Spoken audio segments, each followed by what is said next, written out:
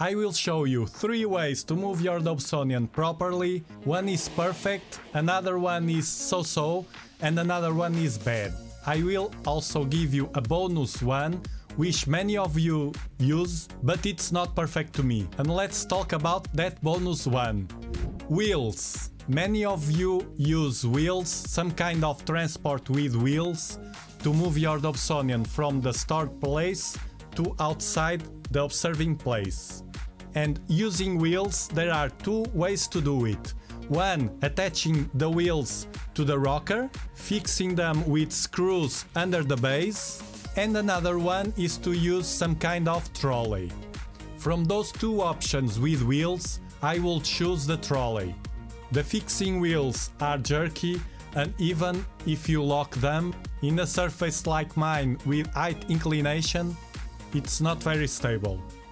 Besides, I use an equatorial platform always with my Dobsonians, thus the use of wheels will be cumbersome to place the Dobsonian over the equatorial platform. Nonetheless, if you have a flat surface from the place you store the Dobsonian and the place where you observe, the trolley is a good solution even with an equatorial platform, because with no effort you can slide the telescope outside and then just lift and place it over the equatorial platform.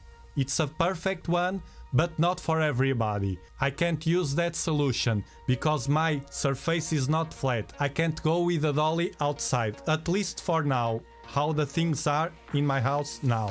By the way, I'm interested to know how you carry your telescope outside. Put me in the comments what's the best way for you. So I have to use other solutions. Number 1, to lift all at once. This is a very simple and quick solution I use from the moment I bought the 8-inch Dobsonian, but it's horrible, because even with the handles in the rocker, a must-have modification to your Dobsonian. And as you can see, I can easily lift the telescope and place it outside. The problem with this solution is when you getting down to grab the telescope. That's how one of these days I hurt my back doing that position to lifting all the setup. So I changed and moved to the number 2. Carry the telescope in 2 parts. First the tube, which I can handle and place in vertical on the floor, thanks to my other very important mod, where I attached 3 legs to the cell of the mirror, allowing me to place it vertically without messing with the collimation knobs, and then moving the rocker with the handles, which are very useful to move it all the way. If you feel you're getting value from this video, give a thumbs up to spread it and help more people all over the world.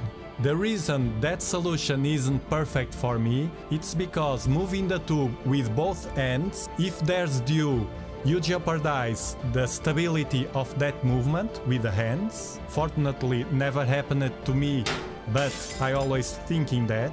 And also, when you grab the telescope, you tend to grab it on the top, and that makes some pressure over the spiders. I really don't like that. So I moved towards the perfect solution for me.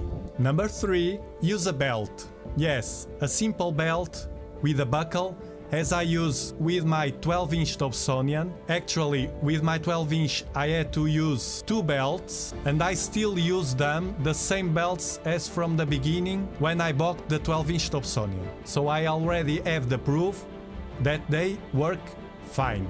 However, in an 8-inch tube you only need 1 belt, one at the bottom, like you watching right now.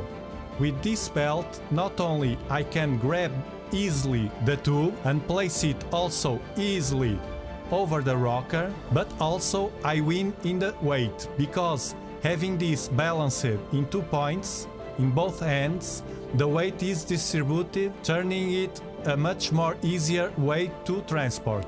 And this is just one of many important mods I made to my 8-inch Dobsonian, and that you can also make checking this video right here, where you can learn how to improve and boost your performance. I meet you there.